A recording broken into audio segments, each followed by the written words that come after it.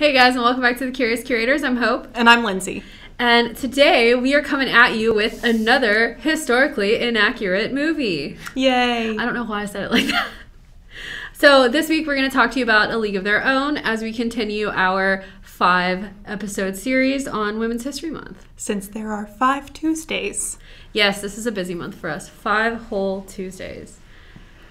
Can we just talk about how Black History Month got the shortest month of the year? It really did, like unnecessarily as well. And we messed up our scheduling, so that was our bad. Yeah, so we only ended up doing 3 because we talked about Anastasia. Oops. Yes, we are definitely sorry about that because I didn't even realize, I feel like I didn't realize it was February. Yeah, me either. And then all of a sudden I was like, oh, it's February. But I don't feel like it's March either. I feel like 2020 lasted for ages.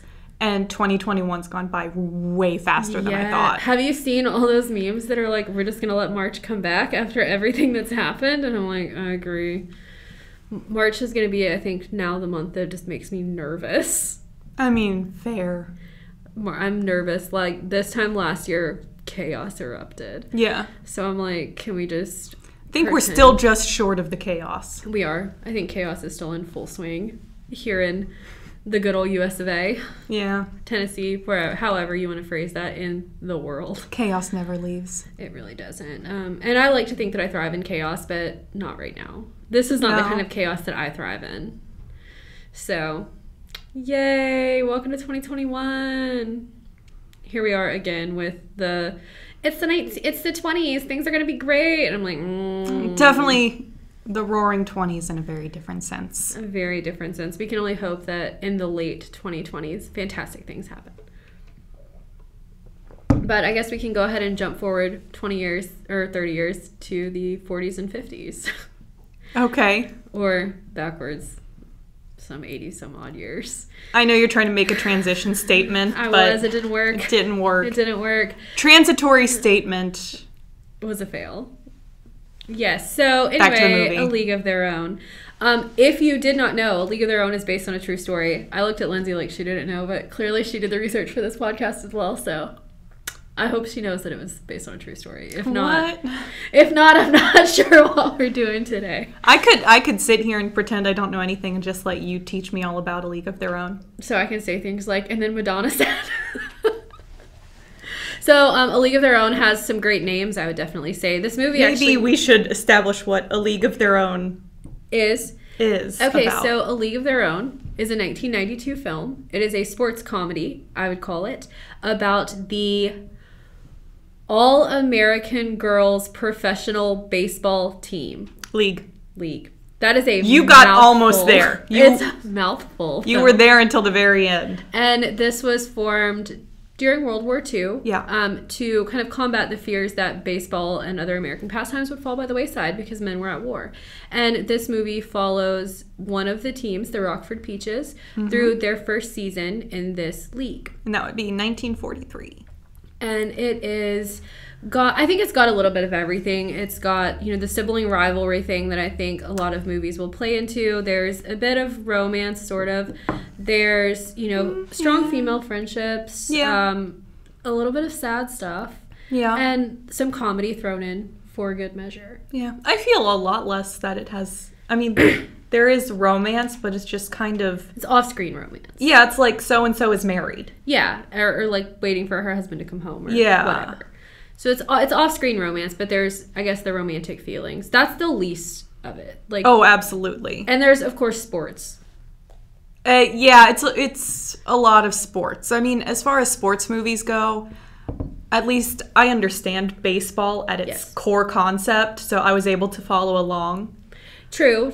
I understand that as well.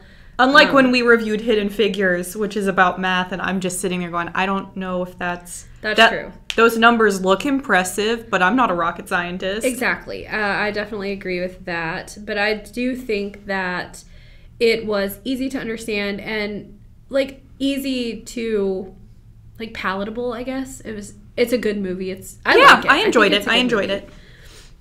And it has some pretty big names in it. It's got Gina Davis, Tom Hanks, Madonna, Rosie O'Donnell, Lori Petty. Those are 5 of the...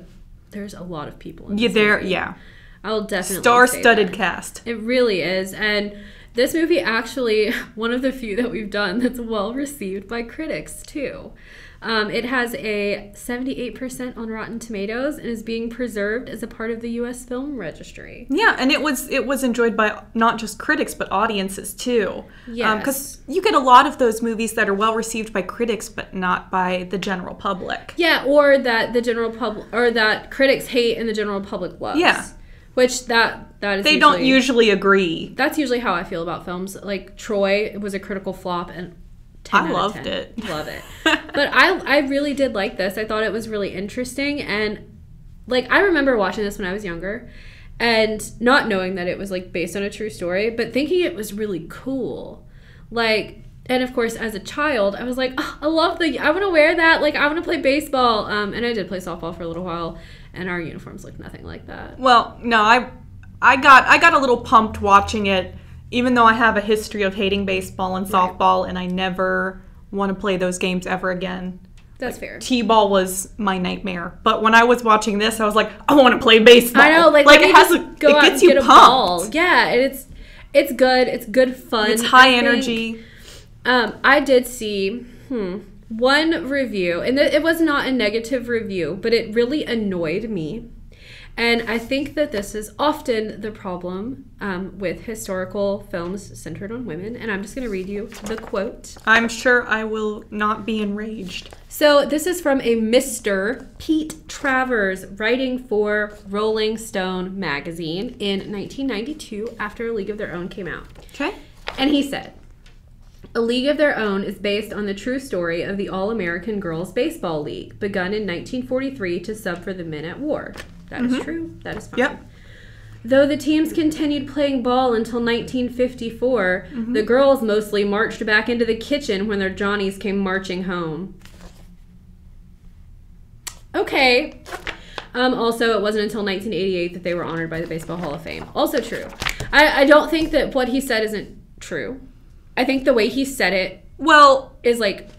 And a lot of the time it was, and this is something we'll talk about a little bit in our next podcast about women in the 20th century, it wasn't willingly that they went marching into their kitchens. Yeah, and I think that he could have said that so differently and not came off, because that's the first, like, that's the intro paragraph to his article, and I was like, sir, now I don't even want to bother reading your article.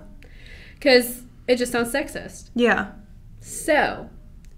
I hope Mr. Travers has learned from his mistakes in the past 20 years. And let me just point out real quick a statistic from our other podcast research. During World War II, 6.5 million women went into the workforce. 4 million of them were fired in 1946. Fired. Not that they quit. Yeah, they were fired. They were fired. To make room for the returning men. Even though if they hadn't done these jobs, America would have suffered greatly during the war. Right. And I'm just pointing out, they did not, march back to their kitchen because they wanted to. They marched back to their kitchen because they didn't have any other choice. Because they were fired. Them. But... anyways. We'll just get into the movie. So we kind of open up with, I guess, who are going to be our main characters, Dottie and Kit. And they're, like, playing softball in Oregon or something. Well, even before that, we see Dottie as an older woman in the 1980s. Which, honestly... I know the ending was supposed to be uplifting, but I was extremely depressed by it. Because everybody died. It was sad. Well, no, it was that Dottie, the main character, became, like, housebound. Like, the kids were commenting, like, when she came out of the house, they were like, where's the fire? Grandma came out of the house. Yeah, that part was sad. And she never talked to her sister again. Yeah. Like, that was... It was... I guess they were trying to highlight the friendship that they had in the league, but it seems strange to me that, like, she would never speak to her sister again. Or any of the other girls in the league, and she became, like, housebound, agoraphobic. Yeah, so, and then, like, why would she go to that reunion anyway? Like... Well, she had to be, like, almost pushed out of the house by her daughter to even go. Still, like, and that was just so depressing. Like... how did she turn into that? Yeah. What happened in those interceding years to make her that way? Because she was quite outgoing. She was well-spoken. Like she stood up to people. Yeah, and... very assertive. Yeah. That is sad. I don't know. It was just really depressing to watch because you start off seeing her as an old woman. Yeah. And being so basically... they're at this reunion. Yeah. At the very, very, very beginning. And her daughter, the very beginning, her daughter's trying to convince her to go. There's basically, they did it... So sometimes you'll have sports or something where you have a reunion like every year. That did not happen with this baseball league. It was much later, like in the 80s, actually. When they got inducted to the Baseball Hall of Fame. That they did meet up again. So, I don't know, like, I guess it's a little bit harder to keep in communication with people before the age of social media that we live in today. But I would think that I would have kept in touch with someone. Yeah. I mean, that's what I would think, but I guess I could be wrong. Maybe Anyways, we see this opening with this older woman being basically shoved out of her house where she's terrified to go. Which is a super uplifting way to start. Which is really sad, by her daughter, regarding going to this reunion at the Baseball Hall of Fame for the Women's Baseball League. Yes. All-American Girls Professional Baseball League. That's why we use abbreviations, because that's long. Well, I mean, AAGPBL isn't short. Helpful either. Yeah. And then we open at that dairy farm. And so this was something quite common that people, like women, would work on farms and stuff that they lived on. And what they did for this All-American Girls Professional Baseball League was these recruiters would go around and watch like amateur softball games. And they would ask the girls, like, hey, do you want to try out for this new league that we have going on? And as we see with Dottie, she's like, nah. Yeah. She's like, no, I don't want to do that. But her younger sister, Kit, is all in. Yeah, and Dottie, I think, is a better player than Kit. Yes. Dottie is a catcher and a pretty good hitter, like, pretty phenomenal hitter, really, whereas Kit is a pitcher. But not very strong with... Well, she takes too many risks and tries to hit balls that she can't hit. And I don't know if this is 100% correct now, but, like... Your pitcher would be like the last person in your lineup that you wanted to bat anyway. Yeah. Because they need to save their arms. So my knowledge comes from fictional books, but usually the sports is quite correct. And that's something I've noticed is that they will save the pitchers for as long as they can. And also they might not be the strongest hitters because... And apparently the scout did not see Kit pitch during the game. And Kit is like... I want to go. And Dottie's like, loving the cows at the farm, girl. Like, we stay in here. And the baseball scout basically said to Kit, if you can get your older sister to go, you can both come. But Kit can't come without Dottie. Yeah. Which I think, I'm not, like I've never been in that position, but I would be angry if that was the case. And also, if my sister said no, I would be absolutely furious. Well, yeah, but I would still... It's not her obligation to say yes to something she doesn't want to do. True. But in the end, Dottie is like, okay, fine, we'll go. Yeah. So they go to Chicago to, I don't remember what the field is called in the movie. I didn't even write it down. The Harvey Field, which is not Wrigley real. Field.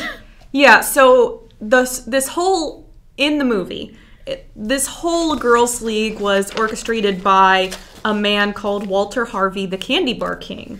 Yeah. But he's fictional. In real life, it was Philip Wrigley of Wrigley Gum fame. And the future owner of the Chicago Cubs. Yes. Which is why we have Wrigley Field. So I thought that was a cute nod, though, that they were actually in Wrigley Field for the warm-ups. Yeah, I was kind of wondering why they made that change, but I'm guessing maybe they couldn't get the rights to Philip Wrigley's likeness, or they wanted to create something so they could create their own story about it instead of being completely historically accurate, because all of the players are made up, but the teams are real. Yeah. The league was real.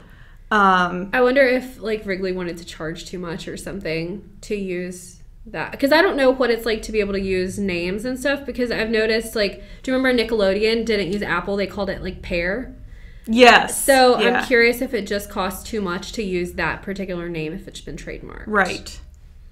So I don't know if they did it for creative licenses so that they could do whatever they wanted with this figure, or if it was a legal or logistical or financial issue. But yeah, it's basically one is a candy bar magnate and one is a chewing gum magnate. Yeah, so it's, I mean, kind of similar, honestly.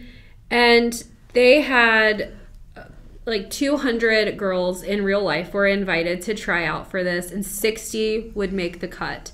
like 6 teams of 10.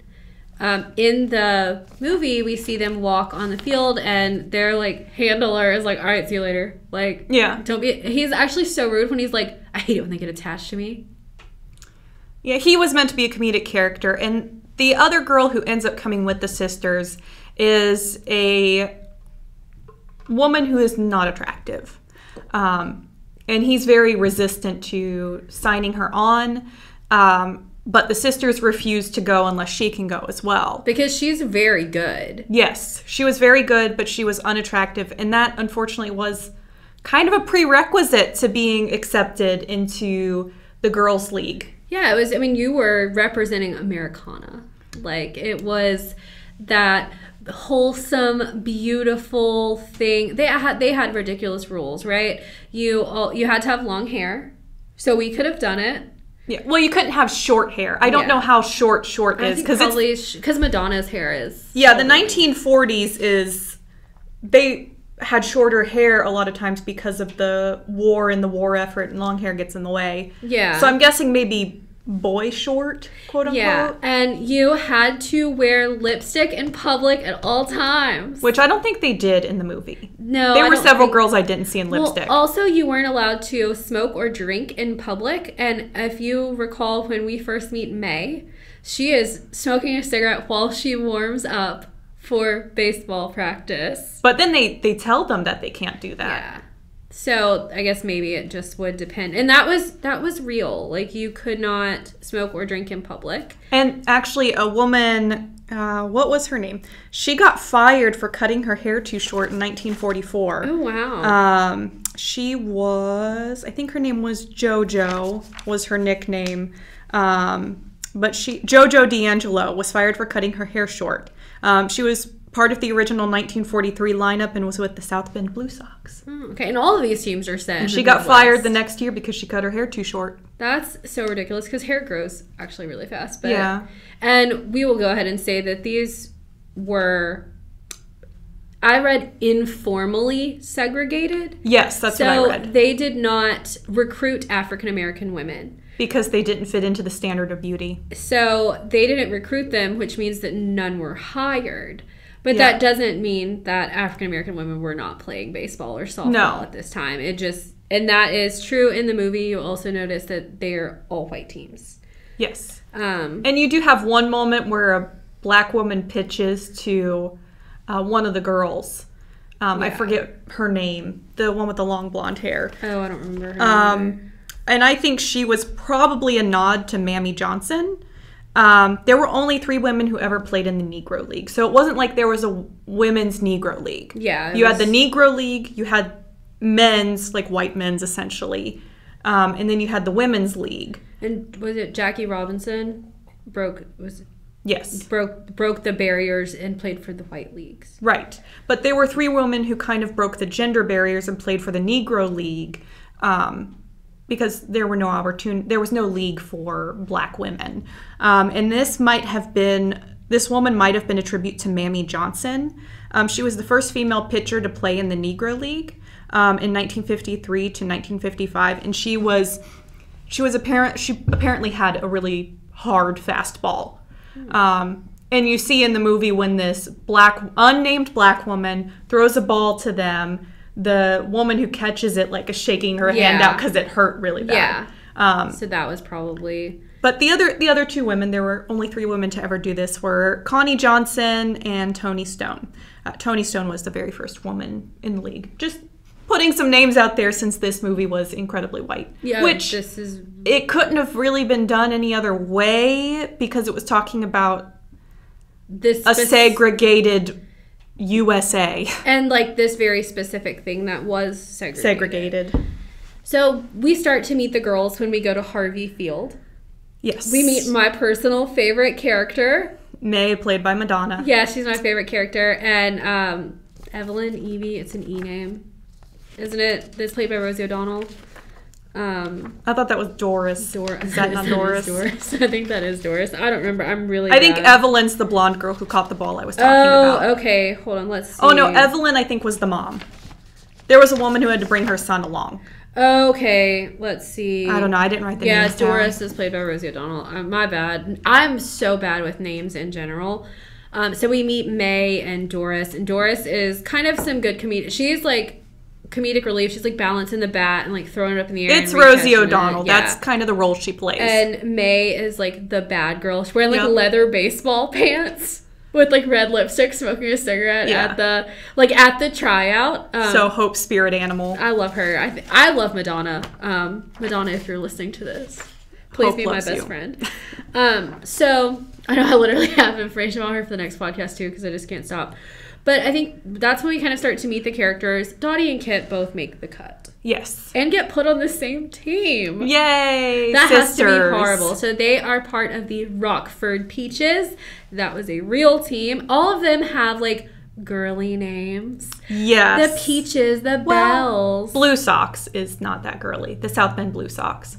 Racine Bells, Rockford Peaches, and Kenosha... Why do I want to say Comets? Okay. Yep. So 2 of them had kind of normal names. Comets not.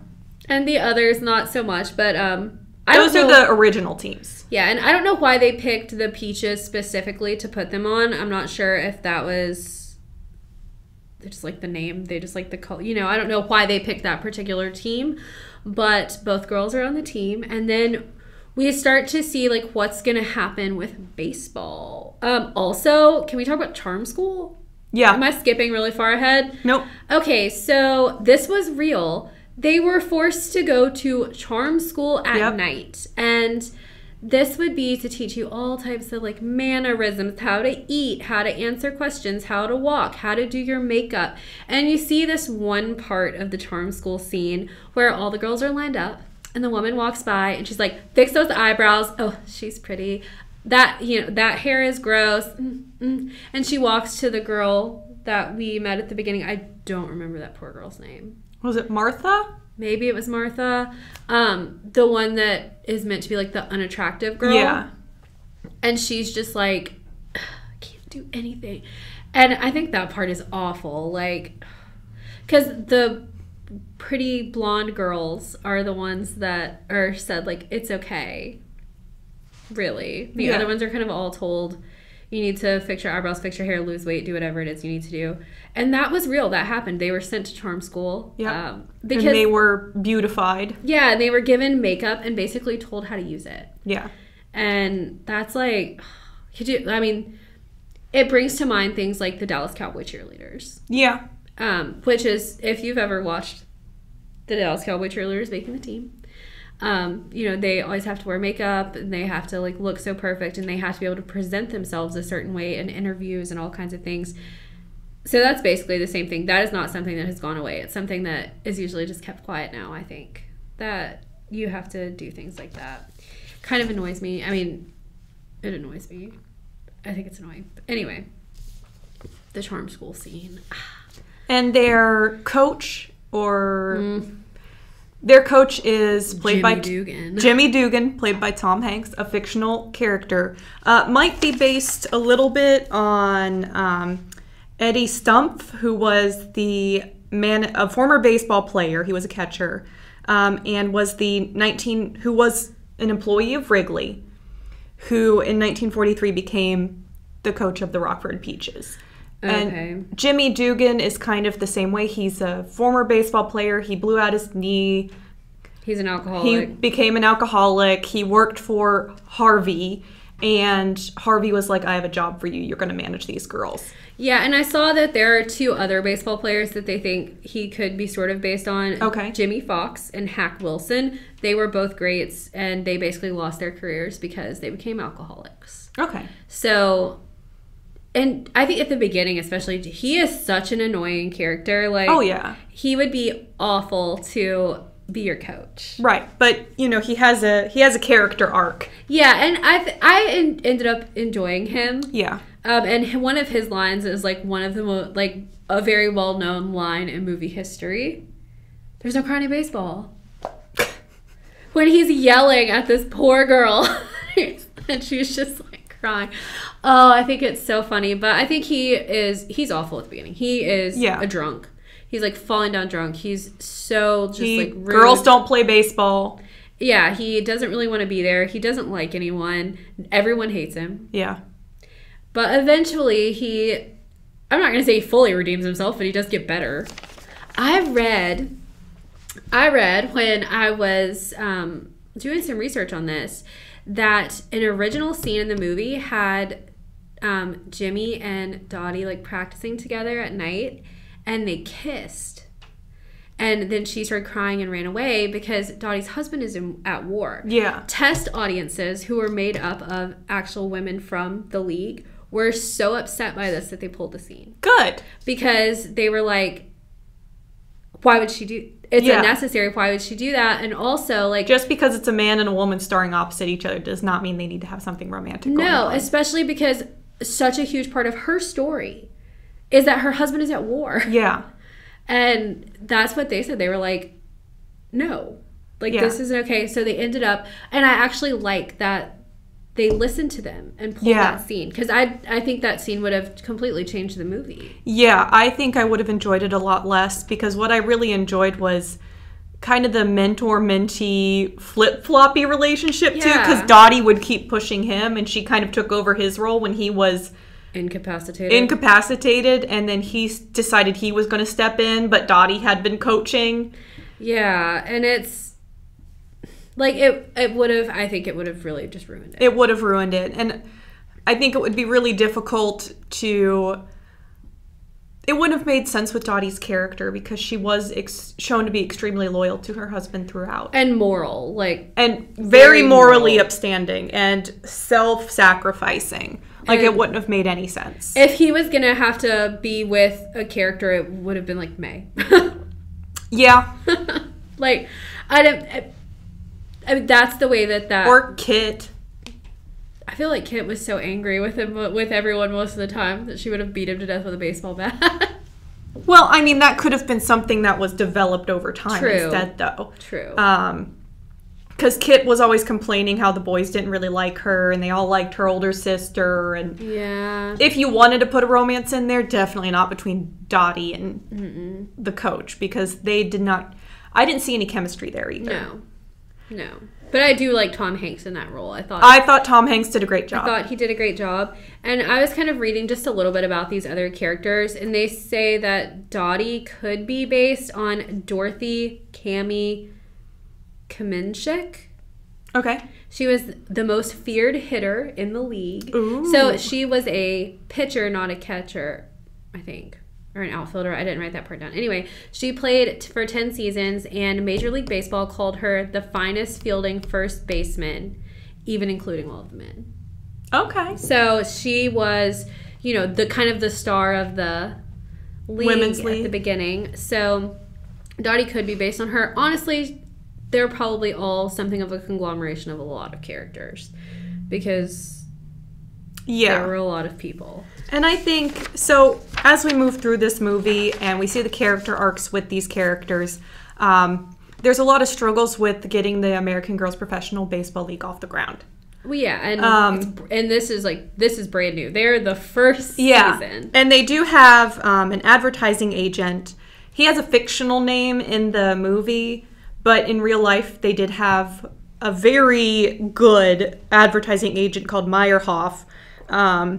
And he basically did the exact same thing that this man did. He was able to advertise and get special interest in the girls' league, not just as a replacement for the men, but as their own entity and their own place of interest, even if they had to do it by exploiting certain aspects, like the short skirts. Yeah, so the uniforms were accurate. The uniforms were accurate. Tunic dresses with a flare skirt. And the little team logo. Yep. And you can kind of see, like... pastel colors. And you kind of see them, like, playing around in a little bit. That was real. Like, they would have had to... they're always supposed to look like they were, like, going out or something. Yeah. Even on the baseball field. Even though they weren't allowed to go out, they had a chaperone. Yeah, each team... Oh, gosh. Each team had a chaperone.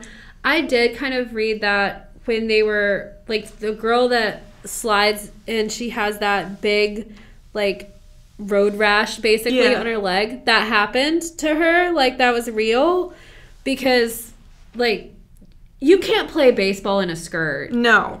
I mean, I guess you can if you're, like, gonna jog or something, but, like, that is rough. If you've ever slid across dirt and rocks like that, it is excruciatingly painful. Yeah. So, while the uniforms might have been attractive, so they're basically based on, like, tennis, figure skating, and field hockey uniforms. Yeah. So while that might have been, like, attractive and, like, visually pleasing, it's not practical. Yeah. It's not practical to play baseball in a skirt. Yeah. But they did. So, did the ad guy have a part in designing those uniforms? I don't think he had a part in those uniforms because he was the advertising agent. So he was primarily focused on publicity. He was the PR guy. Right. You know, so those things where, you know, catch a foul, get a kiss, and all of those would have been him and his ideas to help appeal to a larger market. And he really did kind of save the league from going defunct in the first year. And he stayed on as advertising agent, I think might have been through the entirety, all 11 years of the league. Wow. But as we move forward, the sisters have a falling out. Consistently, they fight pretty much the whole movie. Right, and they have a big falling out. Kit gets traded to another team, the Racing Bells. The Racing Bells, yes. And she is furious. Yeah. And devastated. And Dottie, being self-sacrificing and morally upstanding, tried to leave, and they said no, so she decided to ask to be traded, but they traded Kit instead. Yeah, and Kit is devastated, angry, betrayed, you name it. Kit is very upset. Kit is definitely the more emotional of the two sisters throughout the movie as well. Dottie has that very, like, stoic type of personality, and Kit is more emotional, more of like a firecracker type personality. Yes. So I think that is, well, of course they're going to have to do that with sisters. They can't be the same. Right. But I think that's like I think that's one of the sad parts of the movie. It's sad. I feel bad for Kit throughout a lot of the movie. Yeah. The other big sad part too, I think, was when the one woman got notified that her husband had died during the war. Yes. So I think Dottie and Betty are the only two married to soldiers. And it looked like, I don't think so. Or the only two that are really talked about, maybe. Because when he came in with the telegram, and the telegram everybody kind of knows is... you know, at this your husband died. And I don't know what they do And now. Several women, like, sit down in shock. And I think those are kind of... It's meant to be dating soldier or married to soldiers as well. Or dating soldiers or whatever. So I will say I do not know what happens, like, today. I cannot imagine that the telegram is still a thing. Where they send someone to knock on your door. I can't imagine that that's a thing anymore. And if it is, you should probably rethink that, U.S. military. But for those of you who do not know, especially in earlier wars, like I said, I don't know about today. Someone was killed in combat. They will send a soldier in uniform to your door, and he will knock, and he will ask your name or whatever, and he will give you a telegram. And if a soldier comes to your house, in movies and everything else... You know that's what it is. We always know that that's what that means. This guy is an idiot, first off. Yeah, he didn't know the name of who he was supposed to deliver to. Actual bumbling fool. Like, standing there. He had one piece of paper. One telegram. That we have them in this museum. We have seen telegrams from World War II. Yep. They have the name at the top. So, keep that in mind when we tell you that this guy was like... I can't find the name. For like 5 minutes, and you're like, bro. While all the girls are panicking. Like, yeah, and finally, Jimmy gets angry, and he walks over, and he's like, give me this telegram. And the guy's like, this is my job. This is the United States Armed Forces. And he was like, get out. Go. Like, we're not doing this. You need to go. He reads the telegram. And it's such a tense 10 seconds. Yeah. As he walks toward... Betty and Dottie happen to be sitting together. Yeah. And he walks toward them. And he is like, Betty, I'm really sorry. Yeah. And you're like... And she just starts, like, sobbing. Yeah. And it's really sad. And I think he kind of steps up a little bit, and he's like hugging her, and the team chaperone, who's been, marginally useless this entire time, is like, let's go, honey. Yeah. And that's an awful scene. Yeah. I think that's an absolutely terrible scene. I think that it fits in with the movie because I think that that's something that would have happened. Yeah. I think it's realistic. I think that she acted it well. And a reminder that this was started because of the war. Yeah. This is in the midst of World War II, before D-Day. Yeah. 1943, probably fall of 43. Yeah. But I don't know when baseball season is. Dottie's husband returns injured from war, but basically he's been discharged because he got injured. Yeah. She tries to quit, comes back. Yeah, goes as far as to get in the car, doesn't she? And they drive off. They drive away. They come back. And they go to the championship playoffs. Rockford Peaches versus Racine Bells. Which is... not right. Yeah, it was the Kenosha Comets and the Racine Bells, right? Yes. Don't know why they couldn't have fixed that. But anyway. So tense moment. They play a good game. Bottom of the ninth, that kind of stuff. The bases are loaded. And it's finally Kit's turn We know nothing about baseball, if you can't tell. Yeah. Kit's turn to hit the ball, and Dottie is the catcher. And Kit hits it to the outfield. It gets thrown to Dottie to get her out on home base when she's trying to make a home run, and she drops the ball. And Kit, runs right over Dottie, which apparently was legal in baseball until relatively recently. Yeah, I was about to say, I don't think that's allowed anymore. No, it's not allowed anymore, but it used to be. So and I'm sure to Kit, she was like, ha, ha, ha.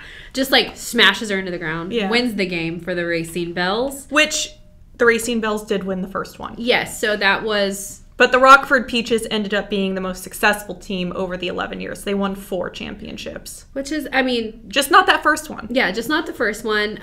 And clearly they changed those last 2 teams so Dottie and Kit would face off head-to-head there. Right. But I think it's a good thing for Kit that she finally won something from Dottie. Not that I think that Dottie is a selfish character or anything, but I think that's often the case if you have an older sister and a younger sister in movies and stuff. One of them is the better sister, and the other is, always trying to prove themselves, and Kit was able to prove herself there. The baseball league went on. It eventually grew to 10 teams with 600 women participating over the Midwest. And I don't know why they were only in the Midwest. The cities are relatively close together, I guess. No, they're not. Well, it's not like New England. Well, I feel like on a map they're relatively close together. They are not close together. Hope's not from the Midwest. I don't spend much time in the Midwest. Anyway, I'm from Ohio. They're not close together. They had lots of baseball fields. I really don't know. Fair. There's a lot of room. That's true. Maybe that's why they picked it. Or it's central. Well, it was centered in Wrigley Field because Wrigley is the one who made it. Right. So part of the reason, at least early on, for having only those teams based in that area was transportation rationing, gas rationing. Oh, right. That's smart. I didn't think of that. So it's having them all in one centralized area, especially during the wartime years, was financially better. And you can't...